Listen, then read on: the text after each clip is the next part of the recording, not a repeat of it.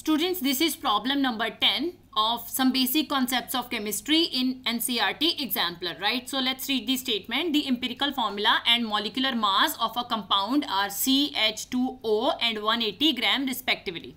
What will be the molecular formula of the compound? Okay, so in this question you are having empirical formula, that is CH2O, and molecular mass of a compound is 180 gram, and you have to find the molecular formula of the compound, right? So for this, first of all, we'll see the formula, right? So molecular formula we can find with the help of the relation.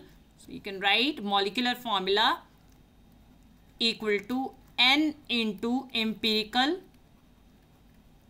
formula, right? So we are having the value of empirical formula, but we are not having any value of N. So what I'll do, I'll simply write N over here. Now what is N? N is any whole number with which when I'll multiply empirical formula, I'll get the value of molecular formula, right? So how can I find N? We are having the relation molecular mass divided by empirical formula mass, right?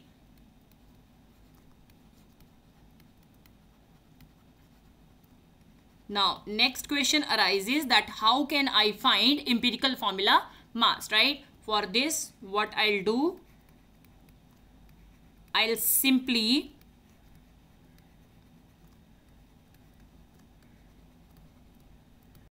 add the atomic mass of the elements present in the empirical formula, right? So empirical formula is CH2O. That means I have to add the atomic mass of carbon. I'm having only one carbon, so I'll take the atomic mass of carbon over here plus atomic mass of hydrogen. Now there are two hydrogens. So what I'll do, I'll simply multiply the atomic mass of one hydrogen with 2 plus atomic mass of oxygen, right?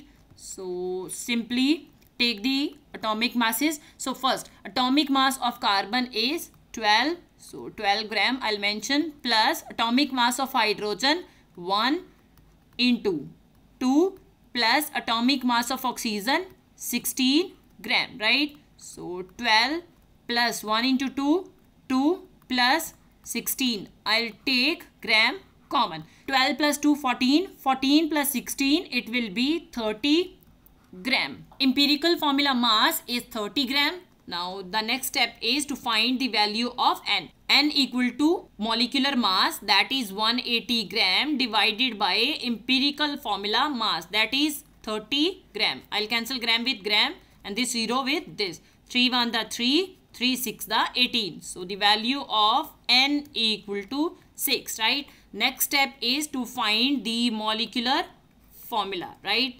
So to find the molecular formula, what I'll do, I'll simply multiply the value of N with empirical formula CH2O. So I am having only one carbon, so 6 into 1, it will be 6. So C6. Now there are two hydrogens, right? So 6 into 2, it will be H12. There is only one oxygen, so 6 into 1, only 6, right? So the final formula of the compound is C6H12O6. According to that, the third option is the correct one.